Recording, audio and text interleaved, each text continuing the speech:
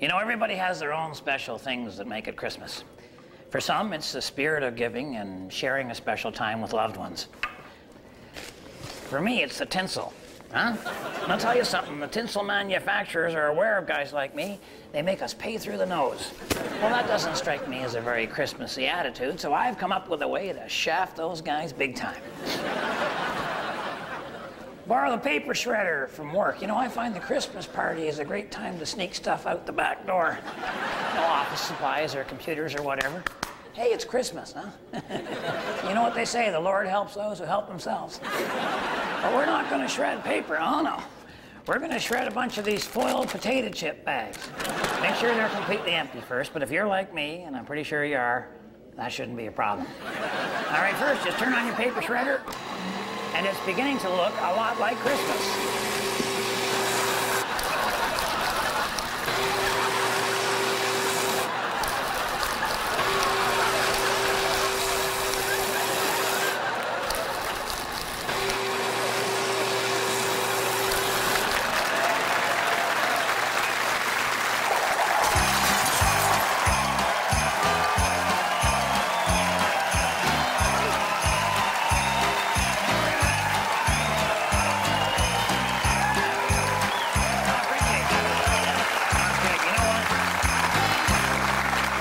Same way myself. We're all pretty excited here at the lodge too, because today is our Santa Claus parade. And men just love being in parades. You know, you get to drive a weird vehicle, you're the center of attention, and you never have to stop and ask for directions. You wanted to see me, Red? Yeah. We got the sleigh all ready to go. Now we just need you to rustle up some reindeer to pull it. So how many do you think you're going to need? Well, who gets to be Santa this year? Moose Thompson. Oh, Moose is a pretty wide load, eh?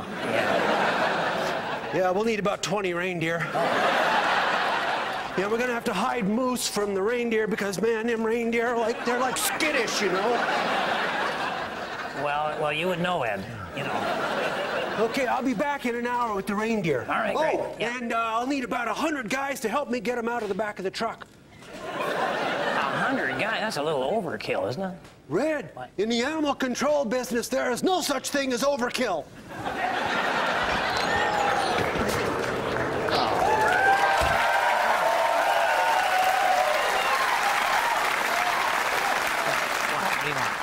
Well, I heard you wanted to see me. No, I didn't. No, I never said that. No.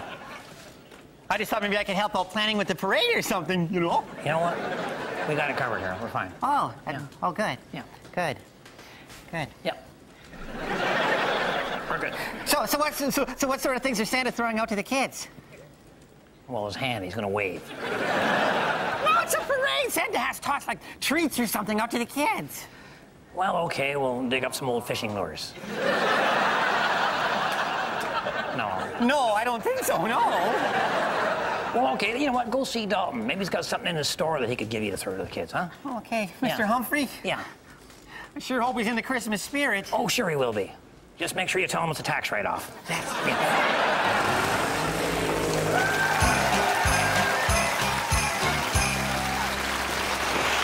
It's time for the Possum Lodge word game!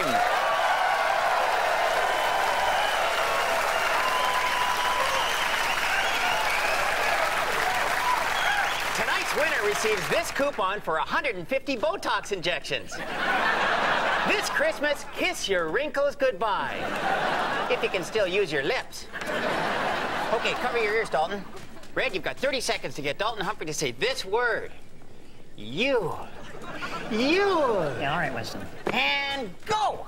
Okay, Dalton, this is an old-fashioned word for Christmas. Humbug. Okay, think about this. Something tied. Lemon fresh? Okay. Remember that bald guy that was in the movies who's a really great actor? Yeah. Elmer Fudd. Okay, this is a kind of log that people use at Christmas. Catalog? No, this is something people burn. Money. You guys are almost out of time. Why do you have such a negative attitude towards the festive season, Dalton? Well, gee, you should come by my house Christmas morning. Then you'll see. There you go.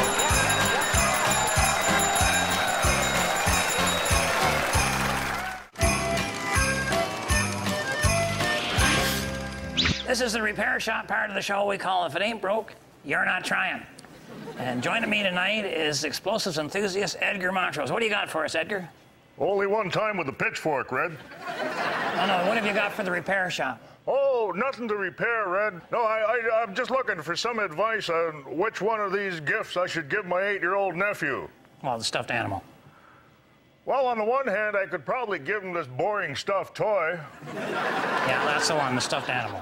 Or I could give him this customized Edgar K.B. Montrose Jack-in-the-Box. Any explosives involved in there, Edgar? Hopefully. And what kind of a message does that send to the kids out there? Well, it teaches them that life is full of surprises, that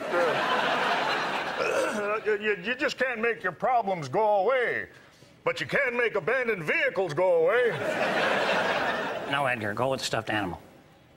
Oh, all right, I'll give him the stuffed animal. Good man. But let me show you the Jack-in-the-Box. Yeah, all right. You like surprises, Red? Not since that time I changed the diaper, no.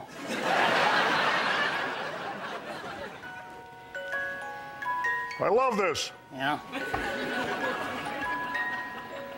Oh, boy. No, no, no, no, no, no.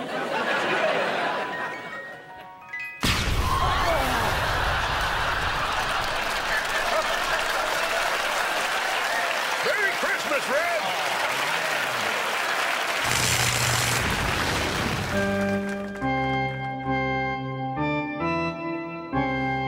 You know, everybody likes music around Christmas, don't they? Especially if it comes from something quaint, like this old pipe organ. Kind of takes you back to the olden days when your ancestors would maybe sing carols sitting around a coal fire, freezing their butts off. The one thing that hasn't changed over the years is the tiresome job of handing out the Christmas presents. So today on Handyman Corner, I'm going to combine those two functions into kind of a Yuletide gift dispensing pipe organ thing. Because anytime you can build a device that does two jobs at once, there's a chance you won't have to do anything.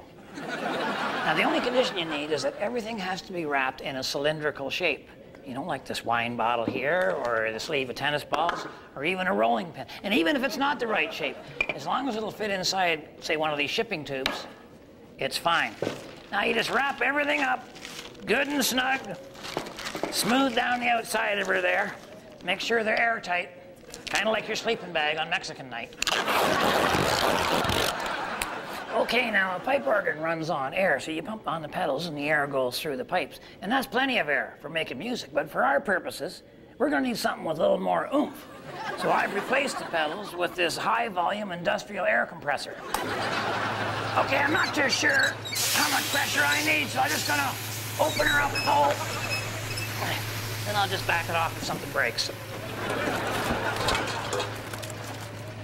Now all we have to do is match our various size gifts up with our various size pipes.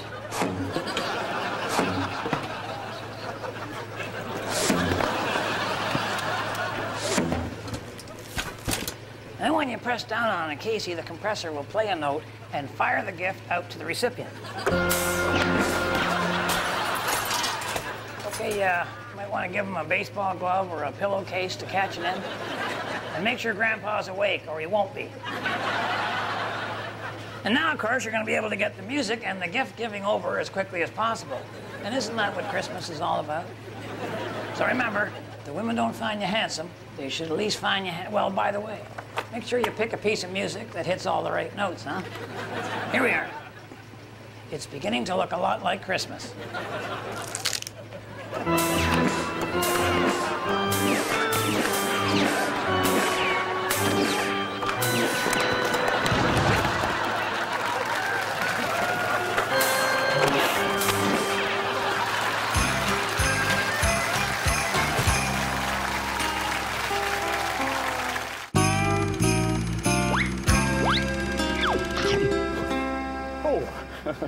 Hi there, boys and girls.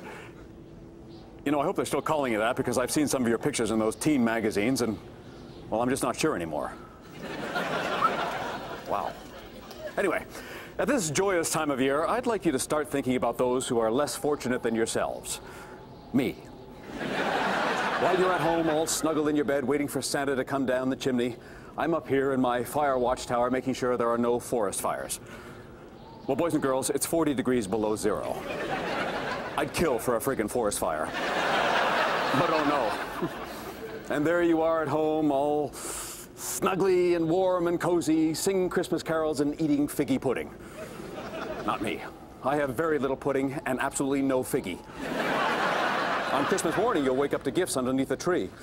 Oh, sure, the animals leave gifts for me underneath the trees, but they're very, very seldom wrapped, and they're never the right size. Now, don't get me wrong. I'm not looking for your pity. I'm just kidding, I am looking for your pity, and I'll tell you why. Because every once in a while, you have to stop thinking about yourselves and realize that there are people out there that care about you and that are doing their level best to take care of you. So, have a wonderful holiday season, but remember, it's not about you. It's about me. Merry Christmas. For the hills we go, laughing all the way.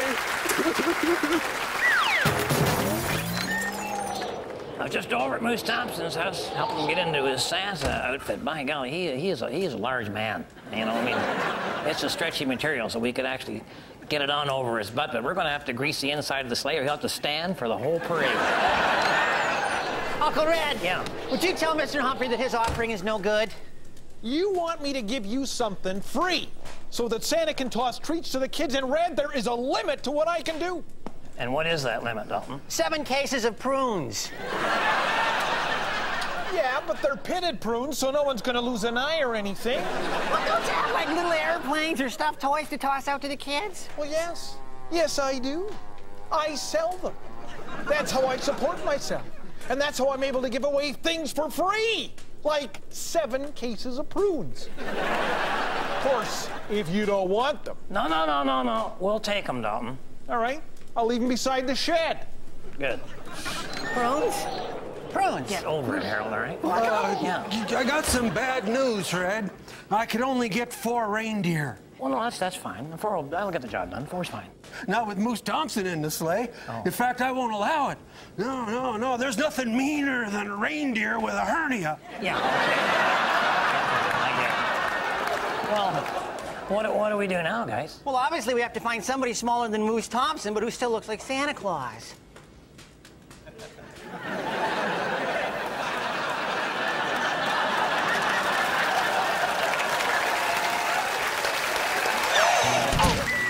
Parts of our Santa Claus parade float was going to be our little Frosty the Snowman display, so we are keeping it in the arena because we didn't have a lot of snow. Walter's not good on ice. That's the problem with. But he seems to like to take Winston with him wherever he goes. So Winston does not have the sense of humor that he really needs. This is going to take a while. All we're trying to do is get Frosty. Leave the no. Well, great. Okay, so now we got headless Frosty, and we need some fresh snow. So they got the Zamboni there. I know these things, what they do is they scrape the ice, and then all the snow goes up into a hopper. And I figured we could use that as our snow supply, and then we could just make ourselves a new head for Frosty on there. So I tell the guy, just grab a handful of snow. Come on, we're going to make a new head for Frosty. Come on, get some snow there. Watch yourself there, Walter. Walter's a little shaky, but Winston's still carrying the grudge on Walter. Of course, that's not so good.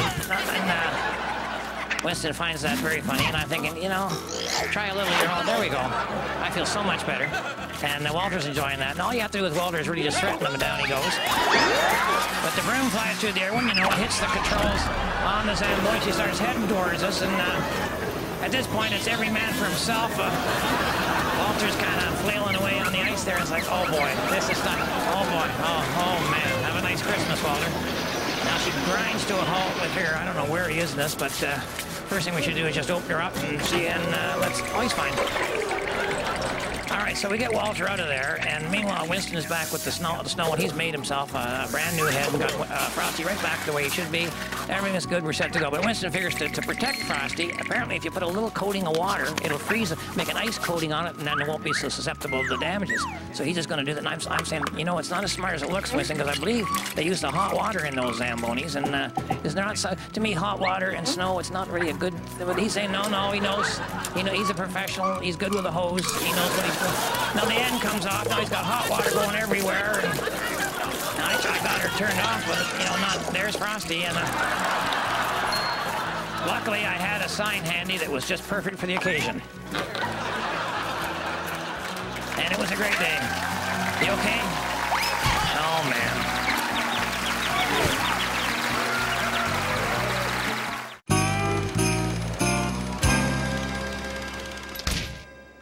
We all know that Christmas is right around the corner, which is a time for gifts and joy and warm family moments. And they also expect you to decorate your house with lights and mistletoe and wreaths. Well, here's a quick, easy way to do what you gotta do and still save a few bucks. Get yourself all the old bows your wife has saved over the years, and then sprinkle them into a window box. My wife's old bows are sprinkled all over the county. And in a second box, you want to pour down a thin layer of liquid glue. Got to be something with a fair amount of adhesive power to it. This seems perfect. Okay. Guess I might as well use all of this. I'm going to have a real problem getting the top back on there. Okay. Now you take a spare tire. Everybody has a spare tire this time of year. And you roll that through your glue bath, right? Don't worry if it's an old tire, because you want to pick up as much glue as you can, and the less tread, the better. Bald is beautiful. Now you just roll your glued up tire through your box of bows. You know, when you think about it, you're running over your wife's old bows. That's got to be fun, huh? Whoever thought I'd get 2 jokes out of that? Maybe I didn't.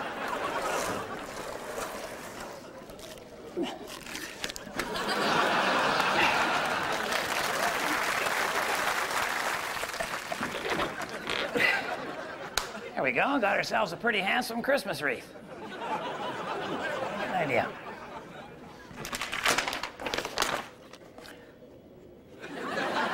Have yourself a Murray Chrysler and a Hyundai New Year. This is the portion of the show where we examine those 3 little words that men find so hard to say. I don't know. That's true, eh? Okay. Today's letter goes as follows. Dear experts, la la la. I am 9 years old, and all my friends say that Santa Claus does not exist. Is this true, or does he actually exist? Oh boy, that's a tough one. You know, I don't know if I've ever seen the real Santa Claus. I mean, a jolly, obese guy with a white beard pretty much describes every lodge member. Well, Santa's not really obese, Red. He's just overweight. They eat a lot of blubber up there at the North Pole, you know. And it's not just loaded with unsaturated fat, it is unsaturated. Oh, you've actually met Santa Claus, Mr. Shaughnessy? Well, no, to say I met him would be pushing it. And when Hap starts pushing it, we end up shoveling it.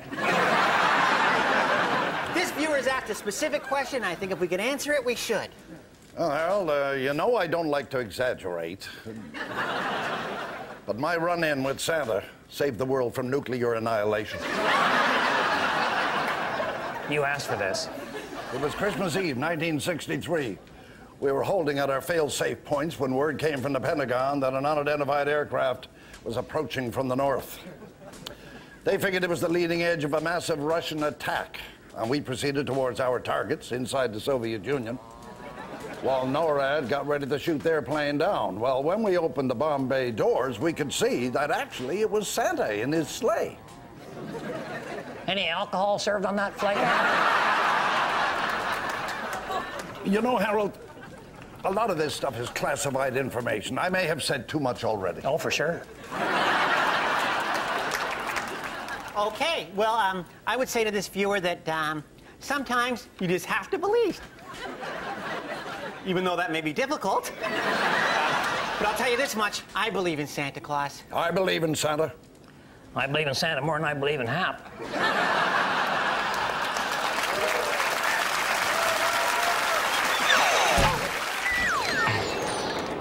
Boy, the snow is really coming down.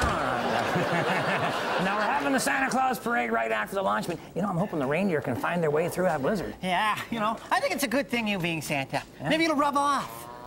Yeah. You know, you might be right. I'm already thinking of jamming something down your stocking. Red, we got a serious problem. What, you see a mouse or something? No, the reindeer ate all the prunes. Ed, what are you gonna do? Move my car. That was 7 cases of prunes. There's no way I'm standing in the sleigh behind them. Well, come on, maybe you can stand in the back of the Possum van. You know, we'll open the side door. You can still wave at the kids. Yeah, okay, but I need a chauffeur. Oh, right. What are we gonna get?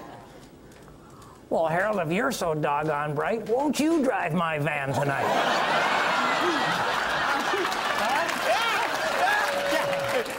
And I'll go down in history.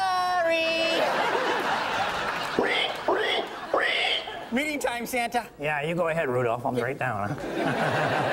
And good luck with that nose. If my wife was watching, I'll be coming straight home after the meeting. And why don't you do me a favor? Clean out the fireplace. I'm dressed as Santa. Harold's driving the van. Pretty good chance we're going to end up on the roof somewhere. For the rest of you, thanks for watching. On behalf of myself and Harold and the whole gang up here at Possum Lodge, have yourself a great Christmas and keep your stick on the ice.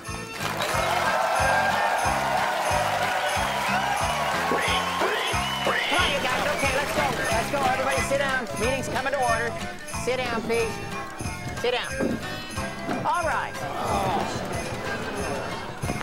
Quando, Omni, Flunkus, Moritati. Sit down. All right, men, bow your heads for the man's prayer. I'm a man, but I can change. If I have to, I guess. Okay, man, listen, we got a pretty good blizzard going on out there, and the reindeer have eaten a fair whack of prunes. So we really want to be careful. There's lots of things to slip on. Oh, yeah, and Merry Christmas, guys. Come on, Harold.